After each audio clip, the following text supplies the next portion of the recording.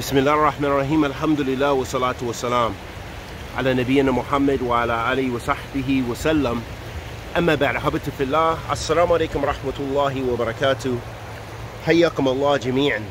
I just wanted to mention just a quick kalima about the importance of spreading mahabba lillah subhanahu wa ta'ala during this time and otherwise. So I was just reminded because I got a surprising call from one of the du'at sunnah who is known for his da'wah and known for his call to the book and the sunnah with years of experience in khair.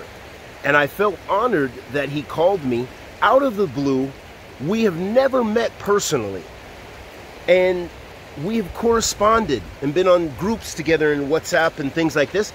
And he called me from across the 7 seas and just said, Assalamu alaikum rahmatullahi barakatuh, and I wanted to spread khair and give salams and spread the love of Islam during Dhul Hijjah.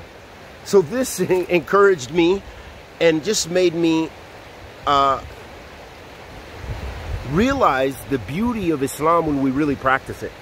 That really our brotherhood is lacking so much. As the Prophet ﷺ said, a Muslim akh Muslim yashudduhu ba'duhu ba'da. The Muslim is the brother to the Muslim, and they strengthen one another. Think about how many people you really know that are even care about the Muslim brotherhood. A lot of people don't. A lot of people don't. They don't contact one another for weeks, months, years. We know so many brothers who've been dropped off the face of the earth, it seems that. And I asked, how is so-and-so, our close companion? No one knows. They haven't talked to him in, I haven't seen him in 2 years. I haven't spoken to him in 6 months. I saw him, we ran into each other in such and such masjid. Where's the akhuwat al-Islamiyya?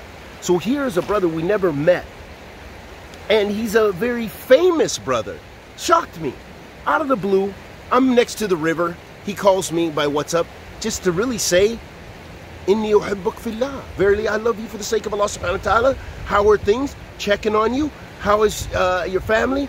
May Allah, I just wanted to give the greetings from across the ocean. So this to me, ahabati fillah, this is that pristine brotherhood of Islam which we need to spread. We need to be on. We need to check on one another. And we need to seek forgiveness for one another for the sake of Allah subhanahu wa ta'ala. فَاعْلَمْ أَنَّهُ لَا إِلَهَ إِلَّا اللَّهُ وَاسْتَغْفِرْ لِذَنْبِكَ وَلِلْمُؤْمِنِينَ وَلِلْمُؤْمِنَاتِ. So Allah subhanahu wa ta'ala mentions that He says, no, verily there is no God worthy of worship except Allah.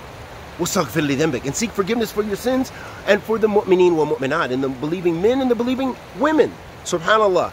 Under hada, Allah subhanahu wa ta'ala orders you with tawheed, orders you with ilm, and orders you with brotherhood.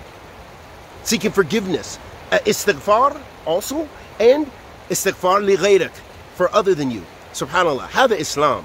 Embrace Islam. Assalamu alaikum wa rahmatullahi wa barakatuh.